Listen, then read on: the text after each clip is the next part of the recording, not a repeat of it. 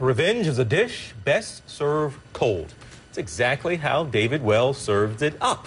This was in Chicago. He's a camera salesman, a surveillance camera sales guy. He called a neighbor. There she is. She scoops up his shovel. The problem is she never brought it back. Now, who knows if she forgot it or what, but she needed it. Everybody needs a shovel right about now. She found one. She took it. She didn't bring it back. David, though, served up really cold revenge. Look at what he did. After she shoveled out all of that snow from her car, he used his snow blower. And he just buried her car in a mound of snow. That took some effort. He had to shift the direction the snow was going. He had to make sure he taped himself. I'm liking this guy.